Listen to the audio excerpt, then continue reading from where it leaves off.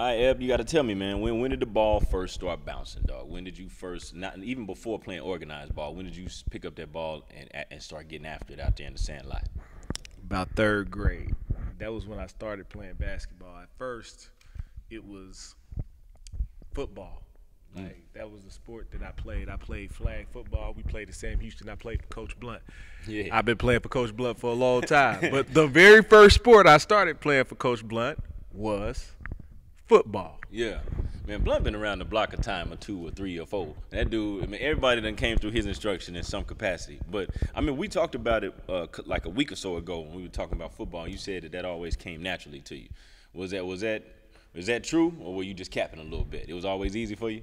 Nah, that was no cap at all. The football always came easy to me. Like, I could play football. Football, it was nothing for me. Mm-hmm. Like, what I had to work on was basketball. Basketball was a full-fledged struggle. I'm talking about sitting the bench. I never sat the bench in football. I started from the time I started playing football. I started. Yeah. Now, what position were you out there on the field? Receiver. Receiver. That was all. You specialized early. Specialized early. You know what I'm saying? But I did play DN on defense. Okay. I played receiver and I played DN on defense. All right.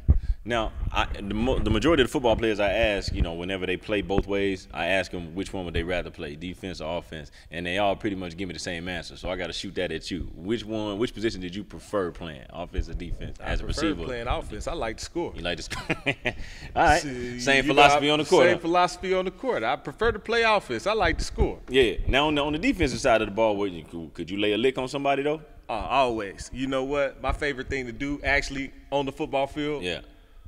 We had this guy named Bio. He was amazing. Yeah, I was no joke. He was hard. He was amazing.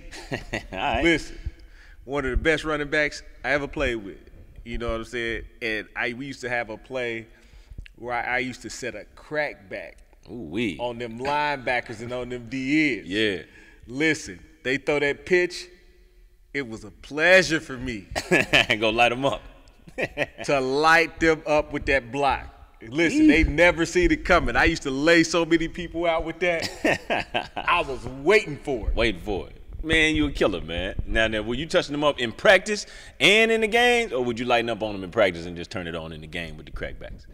Well, we wasn't really. He didn't really have us do it in practice like that. Okay. Know what I'm saying? It was just in the game. He'd be like, "Hey, take that guy out." You know what I'm saying? Not necessarily like take him out. Just make sure he ain't in the play, because he figured if it's one-on-one with Bio on the outside with them corners, it was a wrap. So y'all was lighting them up. Yeah, so we was taking out the DNs and the linebackers, so that those corners had to do something in them safeties, and he was.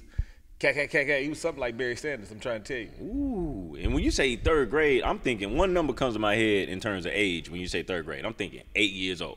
So that got to be around about where you were at that time? Yeah, I was 8. Can you remember a moment where you got lit up and it was like, ooh, I don't like being on the short end of this. I was playing flag football in 8th grade. We wasn't getting lit up in 8th grade. That was middle school. That was middle school? Okay. Yeah. Take me through the middle school journey when you're playing football. I know you're still really feeling yourself at this point. Yeah, at that point I was really feeling myself, but I never really got hit hard in middle school because I played the receiver and everything was to the outside. I think the only time, the hardest that I ever got hit, well, I can't even say I got hit hard. The hardest I ever hit the ground. There you go. Big difference. It was, you know what I'm saying? I was at practice. There's a little dude named BB. You know, I usually stiff arm these guys. Stiff arm these guys. You know, I tried to do something a little different. I was out of character. True that. I tried to jump over. Oh, you tried to out-athletic him, but he went in blind. His helmet hit my foot, and it caused my other foot to sort of click with my other foot. So I just spit in the air. It fell on my neck. Oh. But for the most part, that was the hardest I ever hit the ground. But during that age, I was big. I was skinny, but I was still like almost the size I am now. You talking about in terms of height? In terms of height. So I was just out there basically, like I said, stiff arming everybody. Couldn't nobody get close to me. It just took that arm out. Get back. Yeah, especially they were trying to hit me. You know, at that age, they just running. I'm running with the hand on them. Till they out of there. So basically you out here cheating, man. It's a Get out of here, man among boys. Well, see, what I'm trying to figure out, because this is the part I never knew all of that. Of course, you told me last time football was easy for me. It was natural. I didn't know how far back it began, and I didn't really even know how far along it went. It started in 3rd grade. Yeah. Now, what about that round ball? You said that took more work, and I think kids always take the path of the least resistance. So you knew that you had to work a little harder to be as good at basketball. How'd you pick it up, and what in the hell made you stick with it as opposed to staying where your bread was buttered? Man, I love basketball.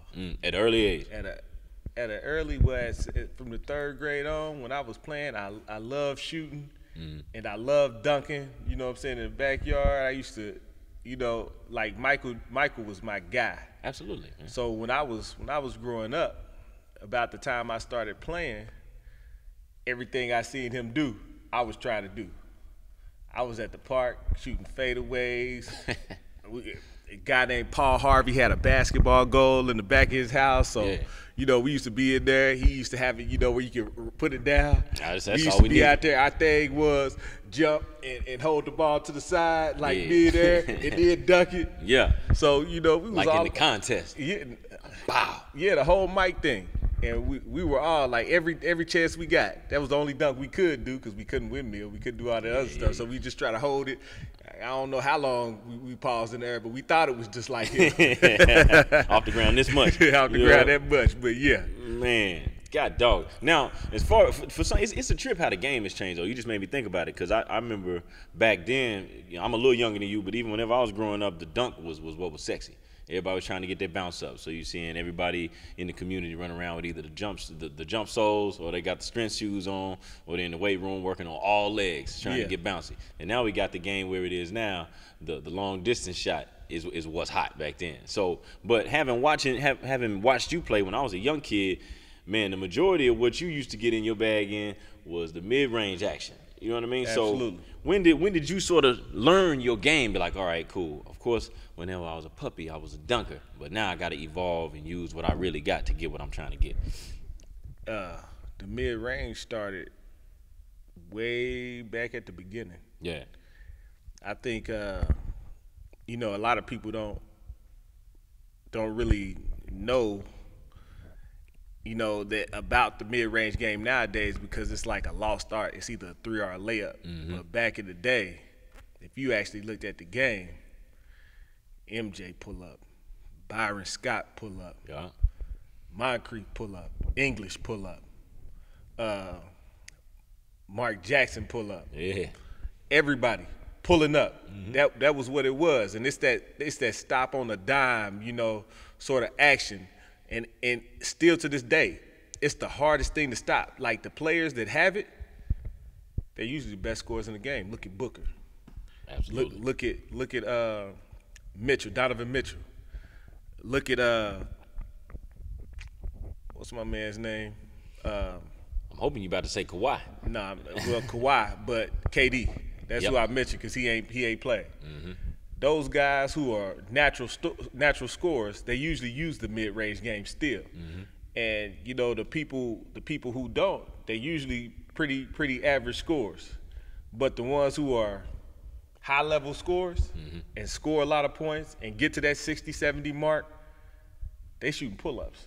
That's right. And a lot of them can put their back to the basket and get their offense started either from the mid post or from the low post. Yeah, from the mid post or the low post. It's all a part of it. Or they can start on a hard drive and end up mid post action with turnarounds. 2 dribbles to the baseline, cut them off, they on your back.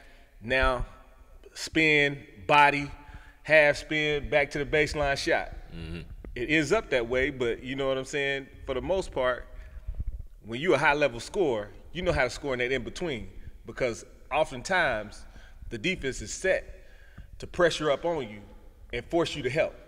So you have to find that middle ground where you can still get a shot off and get it off comfortable. So in other words, you may get the step on that initial defender, but you ain't gonna get all the way because here come another body. Here come another. That's what it's set up for. It's set up to stop you. So as a great scorer, you have to find that middle ground to where, hey man, I need to get this shot off right here for this help come. Or I only need this much space when I get to my spot, and it don't matter who helping. He looking at me right there. I can either go to this middle, and this middle guy can help. I could drive hard to this baseline before the help comes out, and get the shot off. And what that ultimately leads to is better passing too. Because if you can get to that middle spot and shoot, now they got to respect that. And if they just haul ass and come out there early, that's just they leaving too many open shots for the rest of the offense. Picking them apart. Now, you keep saying that, basketball you had to work at. When did you find your game to where you like, all right, I think I'm pretty good at this? Probably like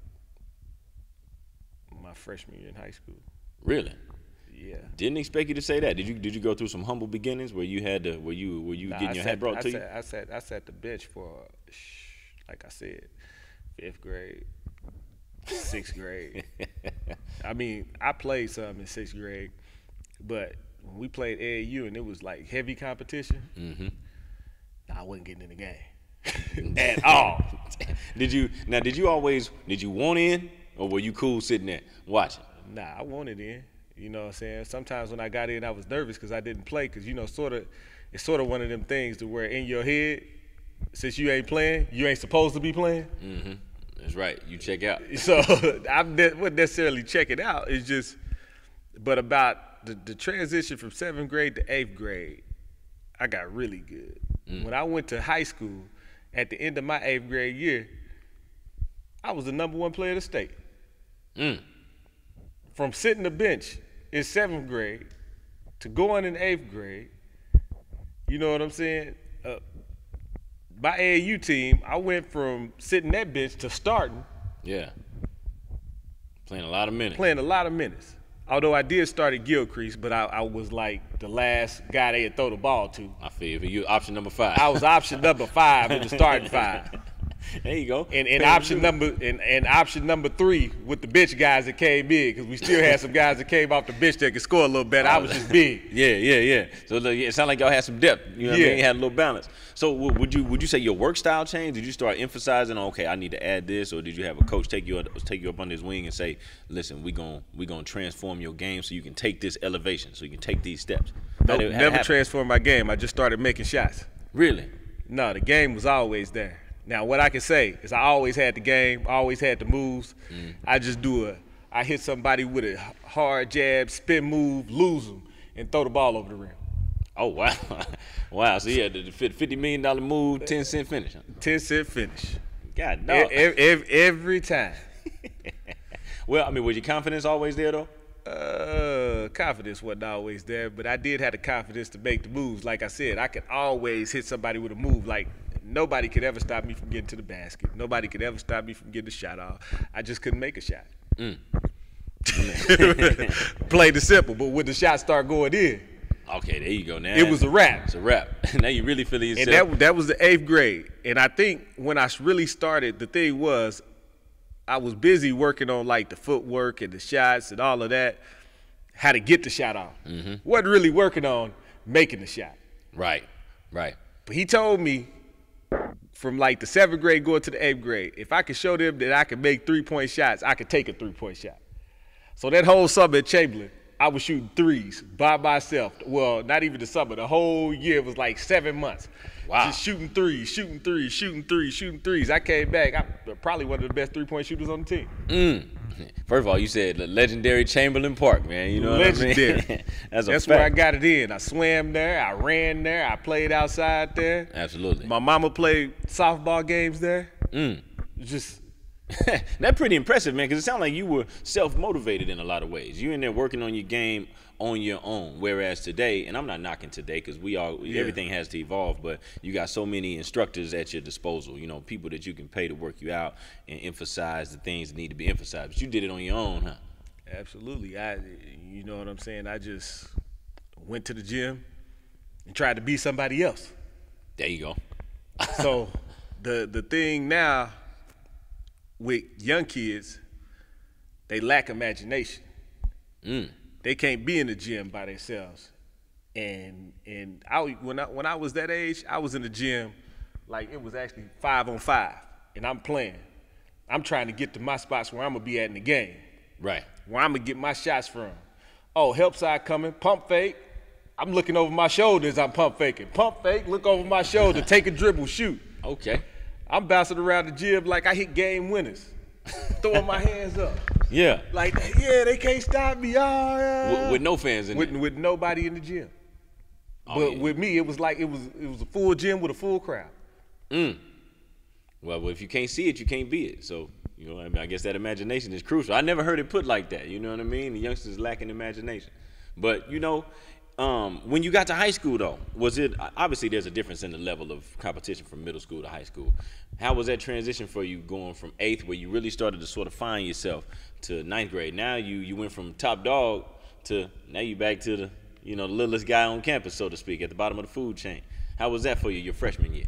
At McLain High School, by the way, you know what I mean, with the legendary Coach Piggies, huh? It was kind of rough because, you know, they were physically just stronger than me.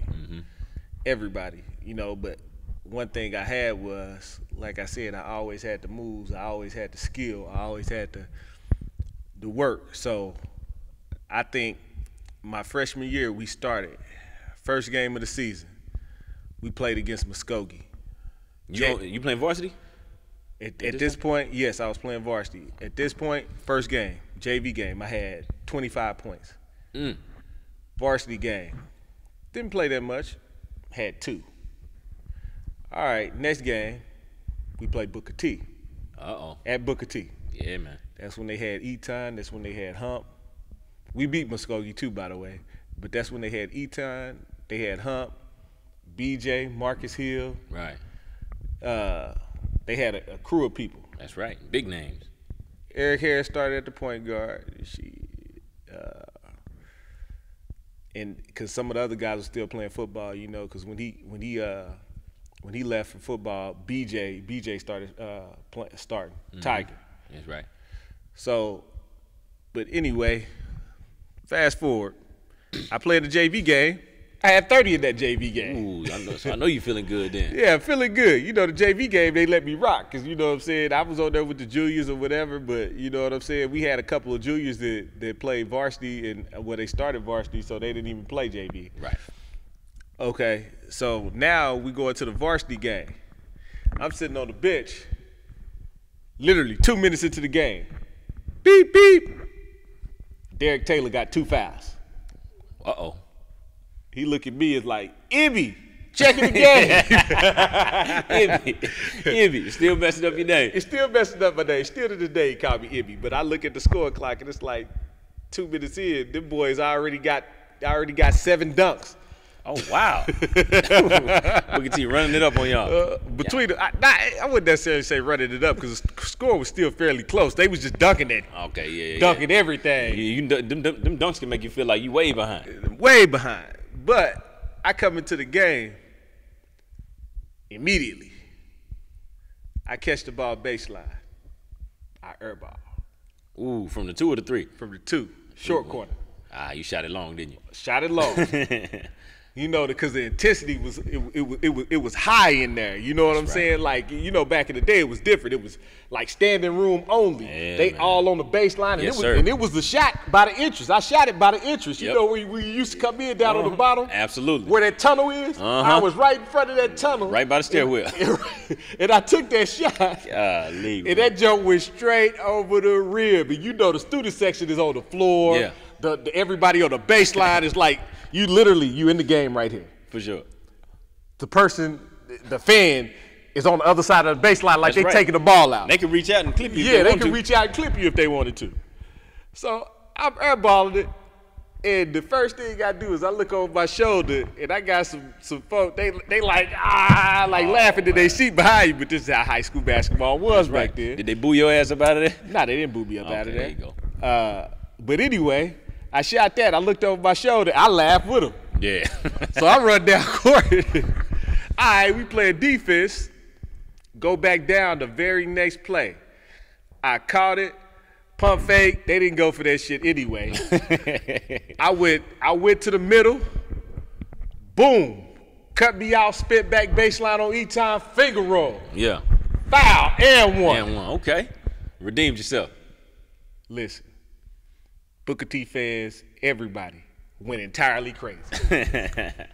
It wasn't just our fans because most of them was my friends and I knew them and, you know what I'm saying, grew up around them. And since I was a freshman out there playing with them, they went entirely crazy. Everybody to gym. It was a community thing. Yeah. I went in there nervous to the free throw line like, oh, shit, here we go. Yeah. Makes the free throw. Right. 3 plays down. Same thing happened again. Baseline, they didn't move. That same shot I airball, bucket. Okay. Now we in a groove. Ended the game with 15. Right. From that moment on, I started every single varsity game. The rest of the time I was at McLain. Man, confidence through the roof. You knew. I mean, were you confident to where like, all right, I can play with these guys, or was it overconfident? Like, man, I'm the coldest cat in this facility. Nah, I wasn't overconfident because I knew Derek was the best player on the team. I wasn't, you know what I'm saying I could outshine him. But, you know, we went to some tournaments where I played really good in similar situations. We played Christ the King. That was with Speedy Claxton, Eric Barkley, Lamar Odom. They were all on the same team. Yeah. And you know all them names. Absolutely. All of them NBA players. All of them lottery picks except Speedy. Speedy was a late first-round pick. But I had my season high my freshman year against them. I had 27. Ooh-wee. Golly. Now, see, usually what I would consider a normal freshman experience is for you to be up and down in terms of how frequently you play from game to game or what your numbers look like from game to game. So once you had that breakout moment, would you say you stayed pretty consistent with your productivity, or did it go up and down? I was pretty consistent for the most part. If I wasn't, I wouldn't have been starting. But I was pretty consistent for the most part. I think I averaged like 13 or 14 points as a freshman. That's solid, man. Yeah, Derek averaged 20. I was like right behind him. Like he was the leading scorer. I was the second lead scorer on the team. And it was like me and Terrell was like right there. My sophomore year, Terrell was a senior, and he actually led the team in scoring with about 19 a game. And I was second there too. So my sophomore year, I was averaging like 15. But then my junior year, that's when it went to my junior year. I was averaging like 25 a game. Ooh-wee, getting it done. Getting it done. Man, what were the rivalries like in the Green Country Conference at that time? Because you remember we had that conversation about a week ago with some of the youngsters that you work out, and we were just sort of reminiscing on how every night some time ago, not to say it's a little different now, but during the era you came from and the era I came from, it's like you had to really strap it up every night and bring your lunch every night. You'd get beat by anybody in the conference. So what was the landscape like during your day? My day, man, it was tough. It was hard to win on the road. Like trying to win a game on the road was absolutely hard. If you got a road win, you earned you earned it. It was like, you know what I'm saying? It was like the cherry on top of your ice cream. Yes, right. Because, you knew when somebody came to your gym, they was going to have a hard time. Like, the only team that I can say beat me more times at my gym at McLain the entire time I was in high school was Booker T, and that was because of the first 2 years with Hump. Yeah. But those next 2 years, my junior and my senior year, when him and Marcus Hill was gone, because they were just completely stacked with Antonio Nim, Marcus Hill, and just, it was a different kind of squad. It was a different kind of squad. They didn't lose a game. You know what I'm saying? You going in places where they ain't losing a game. They ranked top 20 in the country. You almost knew what he was going to be before you walked in. Almost, but you know what I'm saying? You sort of figured, but there's a couple of times we almost got him. Yeah. And as a competitor, you won't let yourself be like, as a competitor, but it was, it's always you always in those games, it always seemed like you were playing catch up. Yeah. I know exactly what you mean, man. So it's like you could be playing great and they just find a way to 3-point lead. Then if they get a 5-point lead, it's like a 5-point lead, 5-point lead, 2 possessions. 5-point lead, 5-point lead for 3-4 minutes. Then it's a 7-point lead, 7-point lead. Then next thing you know, you look up, you like, damn, how we 10? We've been making shots too. Yeah, that's right. It's like a slow leak. How the fuck we down 10? We've been making shots too. And then you look and you just like, shit, we lost by 20. Shit, I thought we played good. Yeah, we just ran out of time. That's all it was. Now, as far as the state tournament goes, because I know y'all had some teams that were good enough to hoist up that trophy, man. But how close did you get to getting that brass ring during your time in high school? My freshman year was the closest we got. We actually lost to the undefeated John Marshall. Yeah, and it was some bad catch though. Yeah, that was Tony Hurd now. Yeah, man. And then y'all got weird. Y'all got to the state tournament that year, right? We played them in the championship. In the finals. In the finals. We were the runner-ups, and it was a close game all the way until the last 3 minutes of the fourth quarter. They pulled away. They ended up winning the game by 7 or 8, but they pulled away. It was like back and forth, back and forth, back and forth, back and forth. Dang. So, going into that year, though, too, they beat everybody. They beat Booker T. They beat every team that was ranked in the top 10 that year. Ooh-wee. So they didn't look up by any means. Not by any means. They went undefeated in football and basketball this year. Yeah, that's tough to deal with right there. That's tough to deal with. But like from Reggie Tate was cold. Yeah, and I always hear that name. Do you remember Reggie Tate? No, I'm fuzzy. I just remember the name. Reggie Tate. He was that dude. He was that dude. He got Player of the Year in football in the state. He didn't really get Player of the Year in basketball, but he was one of the best. He was nice. He was nice with it. Nice. So how does that experience spring forth y'all into next season? You know what I mean? Because I wouldn't imagine y'all needed too much motivation after getting that close and then falling short. We got that close. We went back to state. Your sophomore year, right? My sophomore year.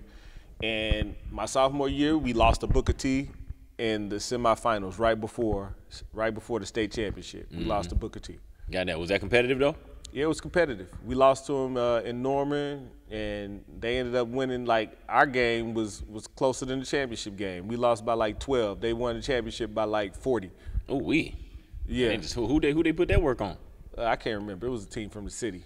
But the thing was, as far as us, it was more of a rivalry game. So we gonna play with a lot more heart than another team. You know what I'm saying? It's gonna mean a little more to you. It mean a little more to us. Then what happened your junior season, man? When you really emerged as that dude? Junior season, we lost. Didn't even make the state tournament because Munchie. Oh man. Antonio Blakely. Yeah, Blakely, man. Hit a shot from half court to win the game. Yeah, man. You see. They were down by 2, and he hit a 3, and they won by 1. From half, huh? From half. Unbelievable. But I did smoke a shot to put us up by 3. Was it point blank? It was a free throw. Ooh. I made the first one, talked a little bit of shit. Yeah. And missed the second one. And when I missed, rebound, kick out, hoist. And whap. Pow! Off the glass. God, it wasn't even cash. It was off the glass. Oh, yeah, off the glass. Man, if it wasn't no backboard, he would have overshot it. Man. He'd hit the wall. So, that's pretty much, so that tells me that must have been that area consolation game. It was. Back to the wall, back against the wall. It was the area consolation game. So I know y'all in that locker room stunned like, yo, man, what the hell, man? How we get to this point? How did we get to that point? Because that was actually, my junior year was actually my best season. Really? As far as record-wise. We were actually picked to win, at least go to the championship. We were one of the top-ranked teams. Like I think we were 1 or 2 in 4A. Pretty much the whole season. Yeah, we swept East Central the season, like easy. Yeah. Like it wasn't even It wasn't competitive like that. Nah. But see, that's a trick though, man. When you play somebody that's pretty decent, you only gonna beat up on them so many times before they're like, man, absolutely. We ain't having that no more. And then you see your senior season, you full blossom, you full blown Ebi, full blown. That was how'd that run go? And that run went like Spider Mitchell and my man Jamal Murray. Oh, straight up. I was back-to-back 50 nights in the playoffs in the area and all of that. Wasn't no consolation games. We went straight to the playoffs. I think we played Edison. Then we played Coweta, 50 both of them. Right. Against Edison, I didn't even play in the fourth quarter. Oh, wow. So y'all I had 53 and 3. 53 and 3, huh? That was 24 minutes. Dude, math is impeccable right now. You know what I'm saying? Didn't even play the fourth, so I'm guessing y'all wiped them out. And then who ended your high school career? Was it Coweta that finished it? No, it was John Marshall, first round of the playoffs. Now I actually had 50 on Coweta. I didn't play the fourth quarter against them either. He put me in at the beginning of the fourth quarter and then took me out. You was wanting to roll a little more, wasn't you? Yeah, I was trying to get 70. on both of them. I asked him if I could 60, 70. I was trying to get 70 on both of them. I wasn't allowed to. But when we played John Marshall again, my senior year, lost to them my freshman year and my senior year. Golly. We lost to them by 3. They were actually the #1 team in the state then too. And so we lost to them by 3 points. It was crazy because we should have won that game. And I had 41 in that game. I played extremely hard. You know what I'm saying? We were down by 1 with like 13 seconds left in the game. They were on the free throw line, 1-1. They shot the ball, missed, and got the rebound back. Y'all fouled them again. We had to foul them again. Then we were down by 3. They went in 2. They threw it around a little bit before we could get the ball back. And then when we needed that 3 to win the game, didn't come through. It was a tough one too because we had the ball too. Like actually I take that back. We did actually get the rebound. They got swiped. So like you get it. And when he was bringing it down, somebody ran around. Yeah, poked it loose. They got the ball back. Yeah, I got to play cat and mouse just to get that foul to stop the clock. Probably should have. I think if we would have had a chance to go in and just score a layup, we could have won that game. Yeah. The last question I got as it pertains to your high school career, man.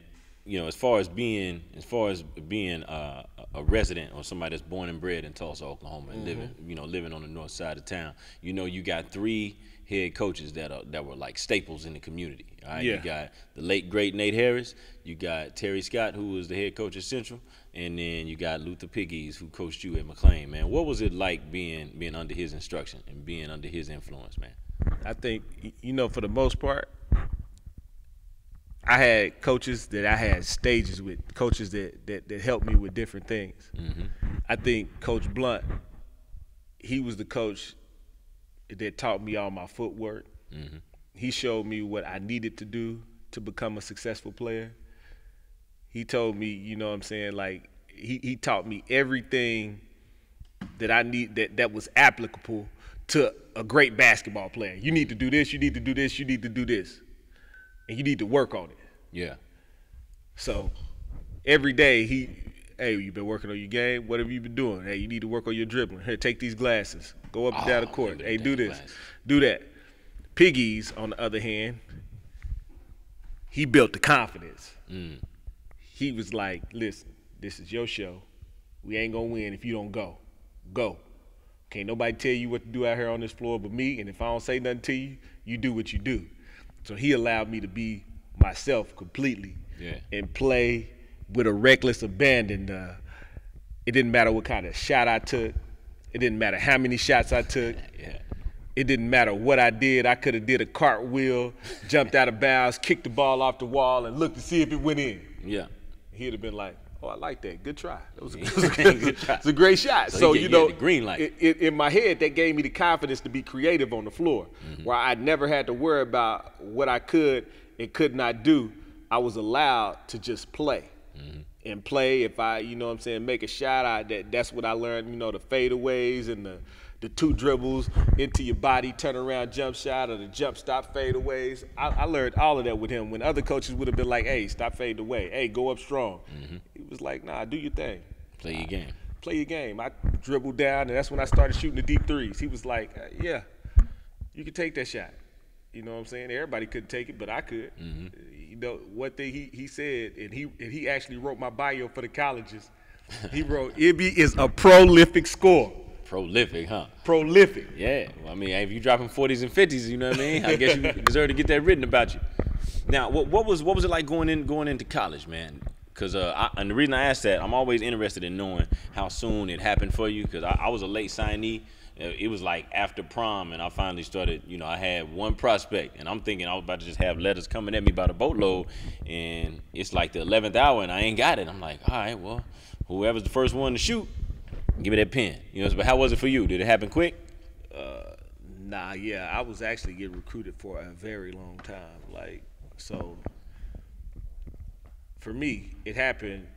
This is the first time somebody ever tried. Is that what you mean? Yeah. So the first time somebody ever tried that I knew of Yeah. was when I was a sophomore in high school. Oh, yeah, it's early. Okay. I was a sophomore, right? I had 30 on Booker T. Well, actually, no, I take that back. I was going to be a sophomore in high school.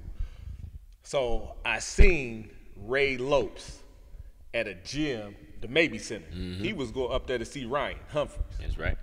So he was up there talking to them, and I was in the gym, and I was just shooting while he was talking to him or whatever. And so he looked at me. He was like, hey, what grade are you in? I said, I'll be a sophomore next year. He was like, oh, okay. What's your name? I told him my name. He was like, all right, I'm going to keep my eye on you. I don't know if he really meant that or not. Yeah. It sound like something that they would say all the time. Say, you know what I'm saying? I don't know if he really meant that or not. But long story short, we played Booker T my sophomore year. In both games, I had 30. Okay, so we playing Booker T. At Booker T, I have 30. Had 2 monster dunks, too. One off the rim, one on the fast break. Right. All right. Fast forward 2 months. I'm back at the babysitter. He back at the babysitter. He's like, hey, I see you play. When you played against Booker T, he was like, you got it. He was like, when it's time, know I'm going to be here to come and get you. Okay. I was like, all right. Just like that. Just like that. So from the time I was a sophomore, he didn't really, they didn't really call me or anything. He was in the gym and he seen me. He said, when it's time, I'm coming to get you. Yeah. And he stood by his word, no matter what. He was at every game. I can honestly say that was the only coach. That was one of the main reasons why I went to OU.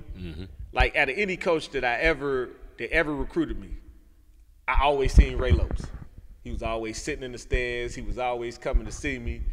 He was consistent with it. He was consistent. And he was coming from Norman now. He was making that drive. Yes, sir. And he was there. 40, and it's like out of all the people he could be going to see, he there with me every time. Man. Now, did you go to OU right out of high school? No, I signed with him straight out of high school, but I ended up going JUCO. For a year or two? For 2 years. Okay, yeah. Now, how was that? Then I went to OU. Yeah. But the crazy thing is, they didn't stop recruiting me. From the time I went to Barton, he was right there. He was like, hey, man, we wish you could be here with us, man. He tell me about the team. Man, I wish, man, we got Jared, we got Hollis. Man, y'all all supposed to be here together.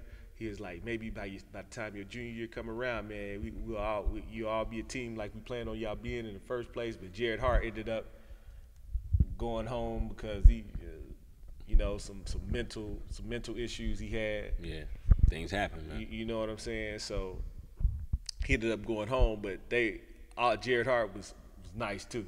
He was one of the players in our class with me, Hollis, and him that were top 50. Yeah. He was a left-hand point guard, about 6'4". Strong, can shoot it. Lefty. That's Lefty. the key. Strong and can shoot it. Matter of fact, he played with Joe Johnson. Okay, that was his high school teammate. So, and he was top 50. Joe was in our class too, but Joe was like number 2. Yeah, coming out of Coming Arkansas. out of high school, yeah, he was number 2 in the country. Man, what was that JUCO experience like for you though, man? JUCO was probably one of the best things that ever happened to me. Yeah. Did you get something out of it, or was it just fun? No, this is what I'm saying. Like I got something out of it. All right. JUCO allowed me to carry myself as a professional. All right. I can't explain it enough because there was absolutely nothing for me to do at JUCO. Right. But work on my body and work on my game. That's how it and goes. I did it every single day. We in the gym, 9 o'clock at night. Gym closed at 10. We looking at the janitor, waiting for him to cut the lights off when he tell us to leave. We up at the top, go back down when he leave, cut the lights back on and start hooping again. Oh, yeah, there you go. We in the gym all night, every night, breaking all the rules. Hey, what y'all doing? We going to lift weights. We in the weight room. We got practice. We doing our practice. We doing everything off season. We just nonstop in the gym all day, every day. And that's when and that's when I started to master things. Yeah. Like, okay, if I get here, it ain't nobody stopping me if I get to this elbow. That's still you. Yeah, it's still me. But this is what I'm saying. Like, if I can get to this elbow, or well, if I can get to this baseline, it's a pull-up. Ain't nothing he can do about it. Huh? If he cut me off, I'm just gonna hit him with the body, spin back to the middle, and turn around, fade away. Just like that. So once I'm to this spot, he's done. He can only contest, but it ain't gonna matter because I'm too comfortable. Yeah. So did you have? It sounds like you had the discipline to not just be in the gym hooping, but to be working on your game. Absolutely. I used to play one-on-one games with players on my team and tell them, listen, I'm only shooting pull-up jumpers. It don't matter what you do. We playing 3 dribbles. I'm about to get this pull-up jumper off, and you ain't gonna be able to stop it. He said, "You ain't gonna even give him the decency to take him to the hole." Huh? No. Man, but how good were y'all as a team though? And the reason I asked that is number 1 in the country. Number 1 in the country? Did y'all had no chemistry problems? Nobody trying to get there? Y'all were a team? The coach took care of that. That's good, man. His name Ryan Wolf. He was young too. He was like 24. Damn. He was fresh out of school. He went to Minnesota. Oh yeah, he was in y'all's generation. Yeah, he was in our generation. He was fresh out of school. We had some 20-year-olds at our school. He was coaching 20-year-olds, and he was 24.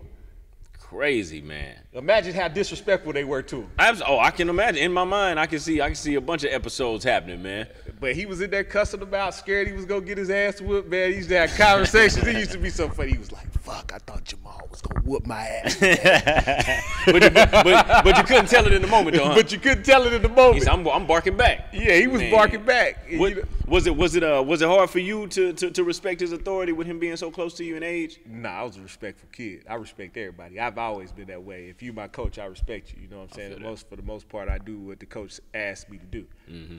And you know, our team we were so good. It was. I don't know how to say it. Like, we had players on our team. Like, we had a player on our team named Fred Promise. Okay. He played at Pittsburgh in the Big East. Yes, sir. All right. He was a JUCO transfer. I mean, he was a Division I transfer. We had Jamal Brown played on our team. He played for Cincinnati. He was a Division I transfer. We had what's his name? He went to UMass. Anyway, it was our other big man. He went to UMass. He was a Division I transfer. Then we had Eric Bush. He went to the Kings. He was a Division I transfer. So we had all of these Division I transfers on our team. Man. And then it was me and Udi. Yeah. y'all straight in. We straight straight out of high school. But we played a lot. Both of us came off the bench. Mm-hmm. And you know what I'm saying? By the end of the year, I was starting. So I went home for Christmas break, came back from Christmas break. He was like, look, you gonna start. Was that important to you at all? Or did it really matter just as long as you got on that floor? Man, I was looking at him like, about to what? Like, yeah, you about to start. I was like, all right. And then he was like, hey, I just need you to play. He was like, I just need you to be yourself. I don't need you to change nothing. Just be yourself. He was like, I brought you here, and I brought you here to basically be the guy. And I was thinking in my head, dang, well, Jamal is killing. Shoot. And you know, them guys ended up leaving and going to big colleges too. Mm-hmm. Man, I can't remember my guy's name. You talking about the one that went to UMass? The one that went to UMass, because he ended up going to West Virginia, but he was first team all conference, and I can't remember his damn name. I done played with too many people. Yeah. He used to always get mad at Jamal too. He was like, "Yo, why they keep running all these plays?" He called him Jamar. Why they keep calling all these plays for Jamar? Jamar ain't better than me. Man, look at this. I got 25 right now, and they won't throw the ball to Jamar for the game. Nah, man, throw it to me. Right. I'm thinking in my head, listen, man, I can't tell you nothing. Mm-hmm. But as soon as he told me that, he was like, listen. He was like, ain't none of these guys out here better than you. I'm gonna tell you that right now. He literally had this conversation with me. He was like. So it was like Coach Piggy's all over again. Like all over again. He was like, none of these guys out here better than you. He was like, for some reason, I don't know, you've been taking a back seat to them, probably because they older than you, probably because whatever. He was like, it's probably my fault that I didn't start you and it made you feel that way. I don't know. Did you agree with that notion? Did you feel it? Did you feel like you were taking a back seat? I don't know. It was sort of like at JUCO, it's kind of tight. Yeah. And, it's sort of like, they sophomores, this is all they got, you know what I'm saying, till they get to next year. Mm-hmm. Maybe it was one of them things where they wanted to be seen, but they were already Division I transferred. They did play a full year of Division I basketball. Right. Or whatever. So, I didn't really take it like that. I did go at them, like, when we were playing. Mm-hmm. I did used to go at them. Like, that's a fact. The fact was that what he was saying was when we were in practice, they could never beat me and Udi. Straight up. Yeah, and if you look at it, like over the course of the time I was in JUCO, when they were sophomores and they were in their last year, they were all averaging like 14, 15 points or whatever. I mean that's respectable considering how much firepower you had. It was respectable because we used to score 120 a game. Damn. Yeah, so it was like 6 people in double figures. That's professional type stuff. Yeah, it was like 6 people in double figures. But they all went, to their schools. They all were good players. They all could score. It was all easy to everybody. Like playing the game was like easy. We pressed the whole game and shot. The first person to touch it shot it. Straight up. If it touched anybody's hands, it's going up. Yeah, but the thing was, the next year we had the same playing style. But when we were the sophomores, me and Udi both averaged over 25 a game. Damn. Point hustlers. No, I'm just playing. yeah, call it what you want, but we getting buckets. We got buckets. So even with them, we averaged Udi averaged like 15. Yeah. My freshman year, I averaged like 12. And Udi still came off the bench the whole rest of the. And he was the second lead scorer of the team. He the greatest story I always tell people about. Have I ever told you about Udi? Creed probably know. Dude, unbelievable. Called him Snake. I don't know how he did it. He used to jump. People used to jump, and in mid-air, he just moved his body and like slither like that. He was just like it was unbelievable. Like he just wrapping around people, and I'm talking about like right hand dunks, left hand dunks. So he had the jelly a long time ago. He had a pull up. It was slow. It was sideways. He real unorthodox with it. Best player I ever played with in my life. Straight up. I ain't gonna say player, the best scorer all right, I ever played with in my life. I think he could have been an NBA player if he wasn't caught up in the hood. He was a real hood dude. Straight up. Like, gutter hood. Mm-hmm. Like, take him out of it, but you can't take it out of him. Well, to put it in to let y'all know how hood he was, we used to go home for Christmas break at JUCO because there wasn't no sports going on, and it's probably still that way. When you go home, you had to go home for the whole month of December when everybody was out of school because the school shut down. Everybody at the school go home. Mm-hmm. Everybody go home. You cannot stay there. Yeah, you can't. You got to check up out of here. Yeah. He got shot at with his friends in East Chicago, Indiana. Right. And 3 of them died. And they were all running, and he just happened to run the opposite way. Dang. 2 of them ran one way. Him and one of his other friends ran the other way. The 2 that went one way, they ended up they pulled around and seen them, and they got shot. And him and his other friend, you know what I'm saying? They went the other way, and they didn't get hit. So they split up. And just from that, he came back, and that summer, Wolf was like, hey, you can't go home. Yeah. Probably the best call. You know what I'm saying? Probably the best call. So his girlfriend moved down there. She was living in the dorm with us. She was pregnant. That's straight up JUCO right there. Yeah, so it was straight up JUCO. Straight up JUCO. So it was like one of them things that he was in that thing deep. Man, listen, boy, that's a hell of a story because that stuff happens even to this day. But now, we got to switch chapters. We got to go to the University of Oklahoma, Ebi, man. What was that experience like? You getting to the Division I level, which it sounds like you were good enough to be a Division I player coming right out of high school, right? Yeah. And so now you're there. What was that experience like coming in as a junior?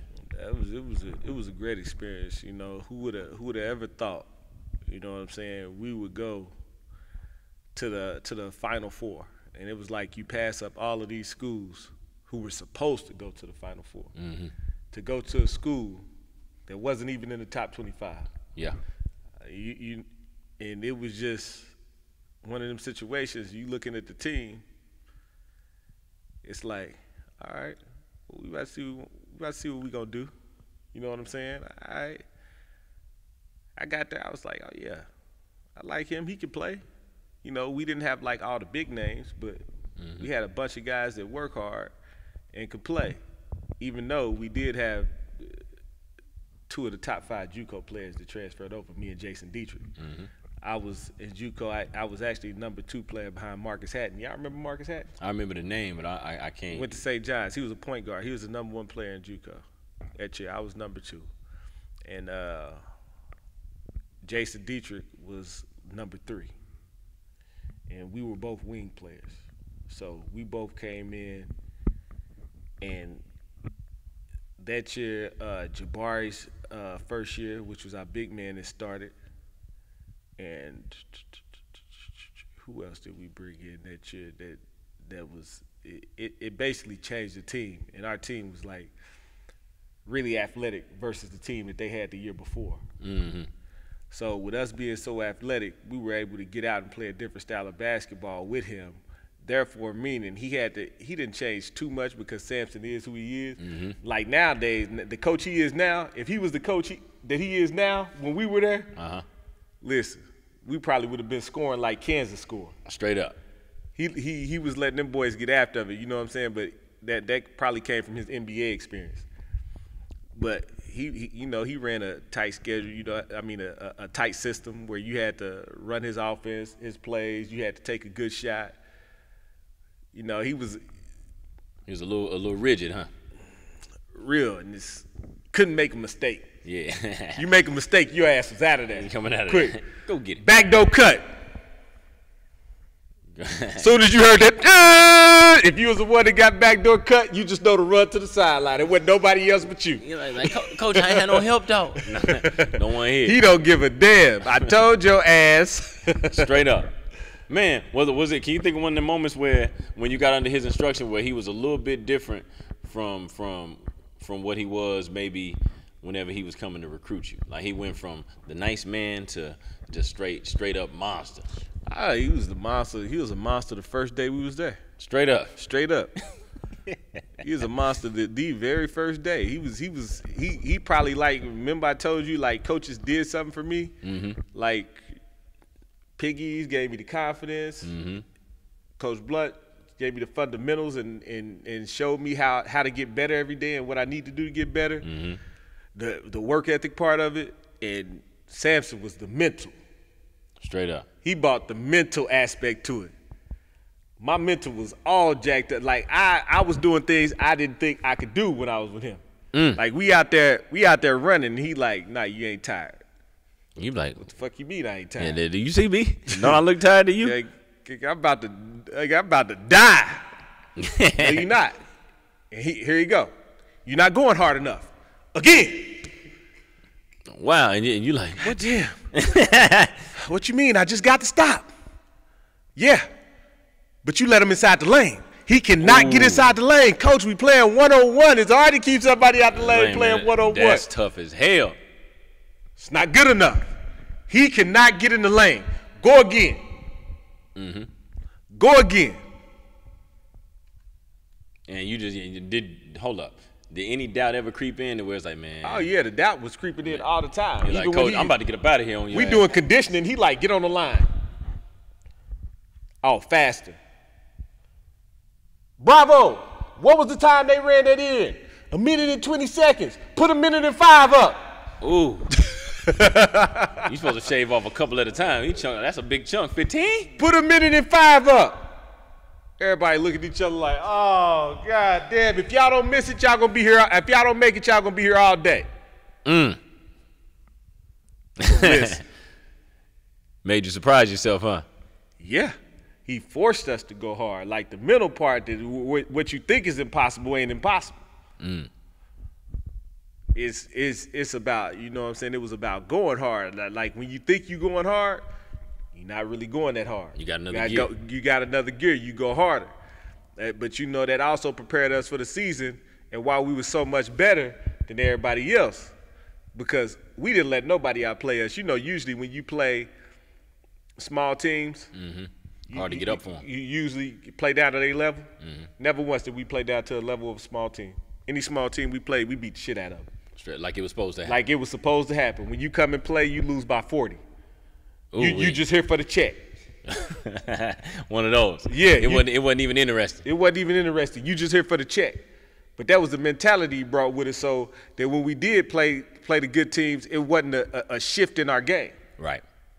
I love that. Was that something? Did it come naturally to y'all, to where y'all just saw fresh fish on the line, or did he have to force y'all to kill them? I mean, it was either kill them or sit your ass down and let somebody else on the team kill them. And did nobody want to do that? Nobody want to sit their ass down, so we was all ready to kill them. I feel it. Now that was your junior season when y'all went to the Final Four, right? Yes. Man, and I heard you. I want you to correct me if I'm wrong. I heard you say this before off the record. You was like, man, I should have been out after my junior year to go ahead into that NBA draft. I should have. I think if I would have left my junior year, I would have been drafted. What brought you back? Basically, you know, talking to Sampson, he said something to me too. And he probably, I don't know if he remembered this conversation we had. Yeah. But we had a conversation where he was like, hey, you could either leave and go and you'll be a late first round pick, or you could stay and help your stock and get better. He was like, I don't know what you're doing to these coaches, but they seem to like you. Because we were doing like some workouts, and you know, at this point it was like me, Keith Lakeford, Mecca Okafor, T.J. Ford, Luke Rittenauer, some names Luke Jackson, and we were doing all of these. Basically, all of them got drafted except Keith Langford. So we doing workouts, and I'm like dogging every single one of them. Like just taking it to him. Just taking it to him. You know, that mid-range game, the pull-up, I was always so low to the floor. And you know that rip-through stuff I be teaching y'all. So when we was up at the top, I could always get by everybody because they would – my thing was I love when people bodied me up. Yeah. Because I knew if I got past your leg, it was a wrap. It was game over. So, and you're going to get the whistle in the real game. And I'm going to get the whistle in the real game. But even then, when they weren't bodying me up, if they were off of me a little bit, I could shoot. So if I could get my shot off, it was a wrap. So at that point, that pump fake was working extra good. So when I hit them with the pump fake, they didn't go for it, even if they raised their hands, and I would jab, and then that'll get them back down. Get that double shimmy in there, I was gone. Sometimes they'll still be standing in the same spot. Right. Easy as pie. Easy as pie. So, you know, playing that stuff, all the NBA coaches was like, okay, he can really score. Yeah. One of them things, man. Now, you know, since we running short on time, I want you to tell me about your post-college career, man. I know you done been to all different countries playing in leagues overseas. What compare the playing style from abroad to over here in the States, man? What would you say is one of the biggest fundamental differences between those two? Fundamentals. Straight up. More over there or less? The biggest fundamental difference is fundamentals. Straight up. More. It's a fundamental game over there. If you listen, if you're not a skilled player, you can't play in Europe. No matter how athletic you are. It's very rare. Now, if you're big, you can be athletic and play. Okay. But don't expect them to throw you the ball. You can. But as a guard, like you look in the NBA, just like me watching an NBA game now, I can look on a lot of teams and see guards that aren't skilled. Right. And they aren't the main guards, but what they out there do, they play hard. You look at Patrick Beverly, not really a skilled guard. He plays hard. You look at what's my man name for Denver? They start number 3. Torrey Craig. Headband, baby. Yeah, they shoot the 3 and they play defense. That's right. And they finish at the rim being athletic. That's right. Not really skilled players. I mean, you could go on, you know what I'm saying, a list of people on a lot of teams where they're not really skilled like that. They just, you know what I'm saying, they just have their roles and they play their roles well. Well, overseas.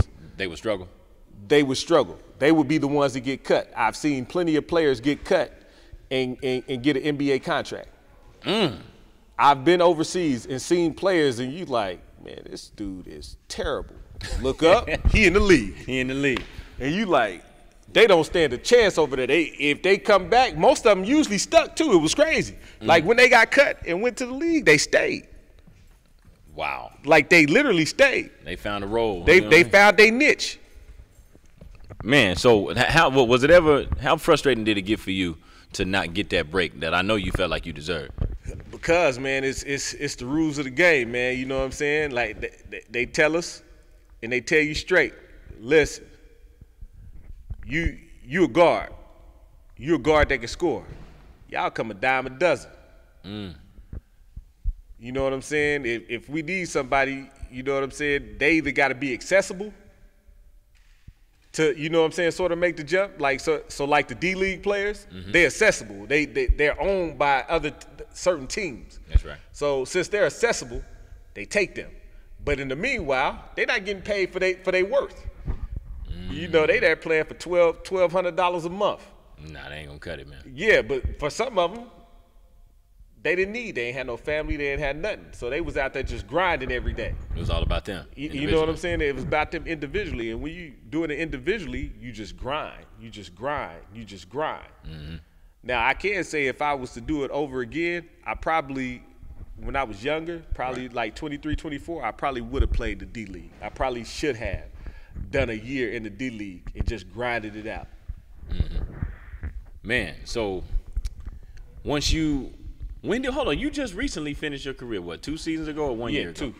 2018. Was it just time? Well, was it your body talking to you, or was it time in your mind to transition? No, because I was still leading the league in scoring for the time I was there. For the time I got there, I think I was averaging like 27 a game again. Pardon me. And that was a year ago. I was getting like 27 a game when until I actually came up with I had like a little something wrong with my knee that was going to take about 2 weeks to heal. So I needed to sit off of it for 2 weeks.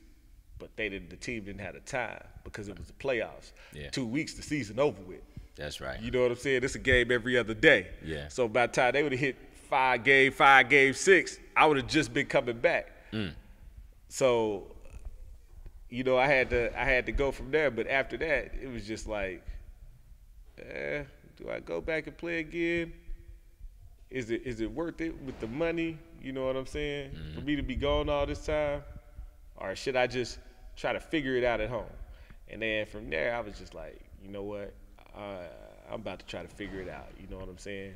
I said, if I stay over here, that's another year that I'm going to be over here and not figuring out what I'm going to do after basketball versus me just going home and figuring it out now. Yeah, and get to be around your shorties, man. You get to be around Absolutely. your kids again. Okay, now here's the deal. Here's the last thing I'm going to throw at you, dog. We always talk about this is how we end every one of our podcasts. We want you to dig deep down into the archives.